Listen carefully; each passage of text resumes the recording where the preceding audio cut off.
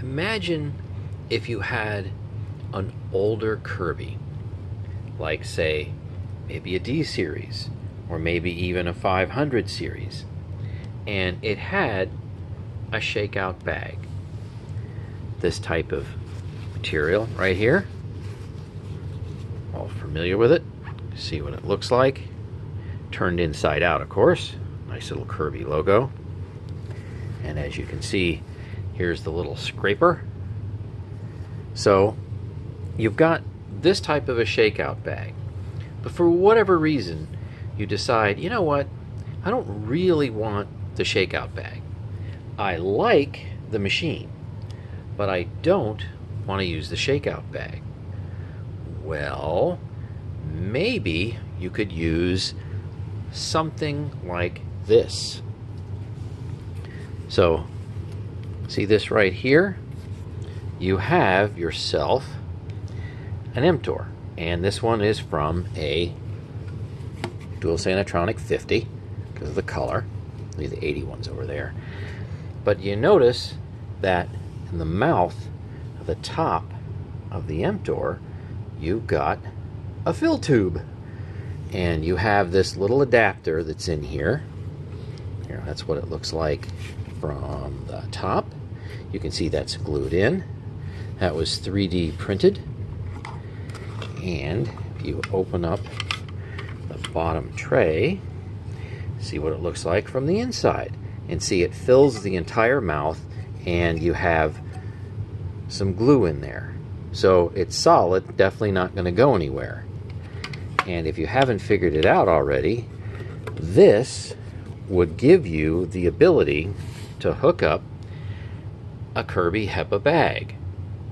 In fact, this right here, as you can tell, is an F connector. So you can use the newest HEPA bags, like say charcoal ones, the red HEPA bags that you've seen on my channel. But what if you could get something like this?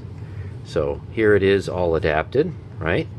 Then of course you need to go and have a bag for it. Now if you already have an existing bag, you can use your existing bag. But in this case, I have a fresh bag. I think you can see that. So you can see how nicely made this is. Very thick material, to be sure. Even has the little emptor holder, the little strap. You've got your bag topper that's carefully hidden underneath here. Your nice little hold strap. And then you have a nice little spring, so you can put this on the emptor. So what we got to do here is figure out what this thing does on my D80. So you've all seen how well my D80 runs, specifically on this airflow box, that with the brush roll spinning and the original setup, this guy right here, we got 125, I think it was 125.0 CFM brush roll spinning. And let's compare it, obviously this is Shakeout here, to something that is really easy to adapt. If some people have a Heritage 2 Legend, then they might have something that looks like this. Oh, that's much bigger. I have to back up a little bit. So here is a full Heritage 2 Legend setup, emptor and all, fill tube obviously, and we're going to test it with the charcoal Kirby HEPA bags and see what it pulls on the airflow box. First test we're going to run is no bag emptor at all. And we are at 121 volts, almost exactly under load.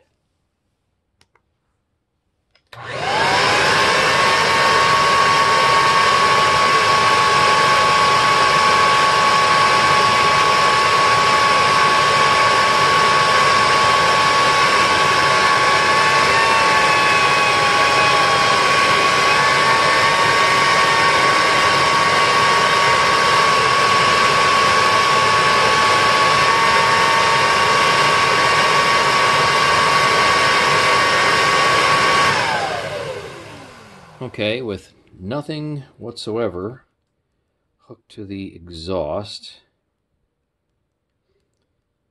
we're pulling 137.2 CFM brush roll spinning. All right, let's put the original bag and emptor on and see what we get. Right now we have the factory lovely green OEM bag and emptor in there. I have been using this machine a little bit. I made the best effort possible to blow that thing clean, but I just bet I might be maybe 1 or 2 CFM lower than my target 125. Let's see what we get though.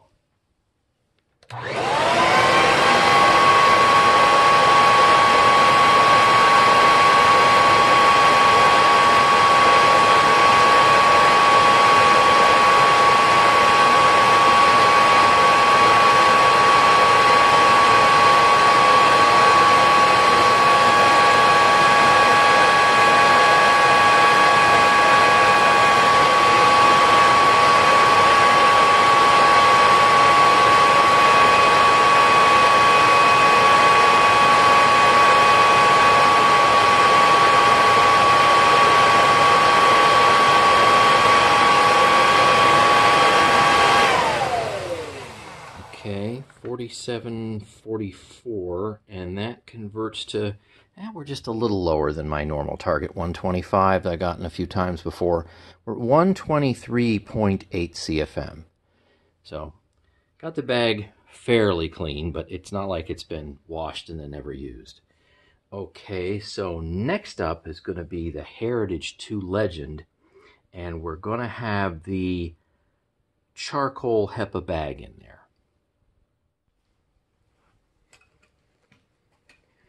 Show you that we have a brand new, never used for anything, charcoal HEPA bag.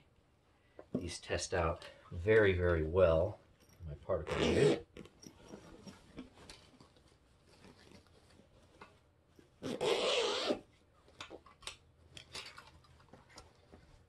This rig looks terrible, but it works well.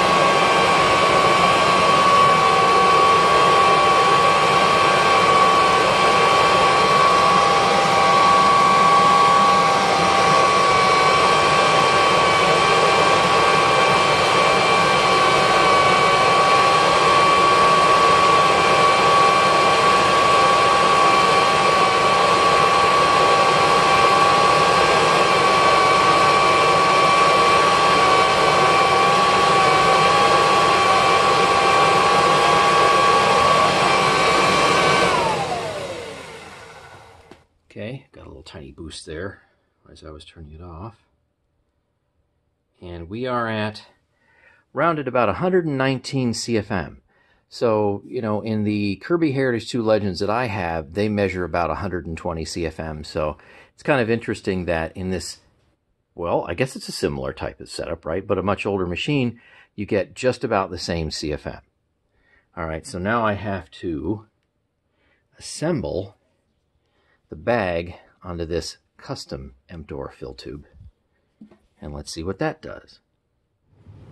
Okay, in this first test with the custom bag and fill tube attached to the emptor, I'm actually just going to test it with just the outer bag. So I'm not going to do anything with the inner charcoal bag just yet. See, it's even got a nice little zipper here. YKK zipper. So outer bag only, just to see how restrictive it is.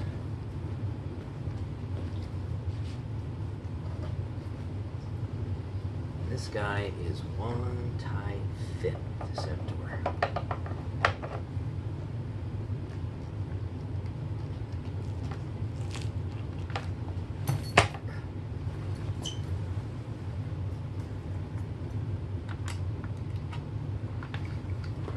we go. I need to make sure my seal hasn't gone funny.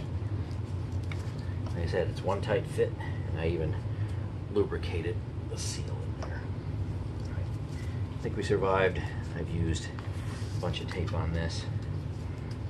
All right. So, no inner HEPA bag just yet. Let's see what this does.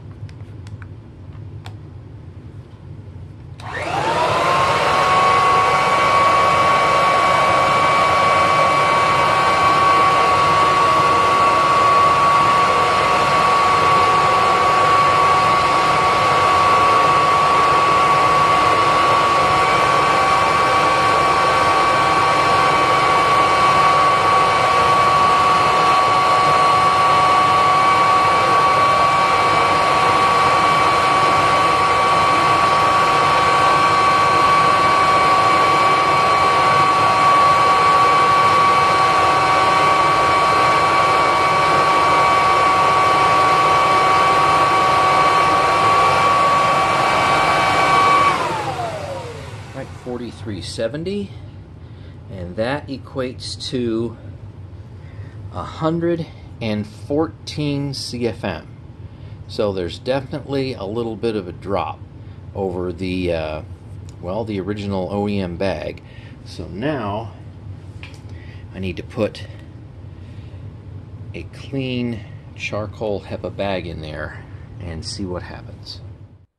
All right, so we have the emptor, the fill tube, the outer bag, and the same inner bag that was in the Heritage 2 Legend. So let's see what this pulls.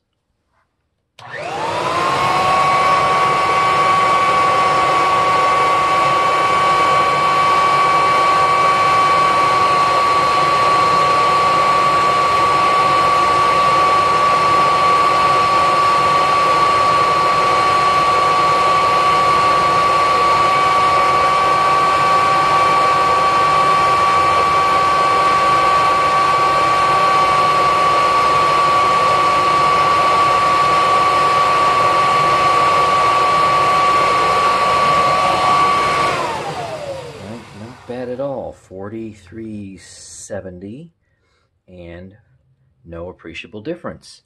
So 114.1 CFM, and that's with everything completely converted over to a HEPA bag. So you're going to lose a little bit to start out with. So rather than about 125-ish, maybe down around 114. But remember that the HEPA bag will maintain the airflow over time as the bag fills much better than just the original Shakeout bag. So you've seen measurements of these things somewhere, I hope, where as they fill up, they lose airflow like crazy. And this one won't. So there's one thing that I noticed about this particular bag assembly. The fill tube is a bit too long. So if you notice, if I try to pull the bag down, I've got probably, oh, I don't know, maybe 4 inches or so of just empty space right down here. The bag really should be further down here. And if I go and take the bag out here, and it's still fully connected to the F connector, you see that the bag, when everything sits flat, is much further forward than the top of the outer fabric bag right here. So there's definitely a height issue that needs to be taken care of. So this needs to sit much lower than where it sits right now.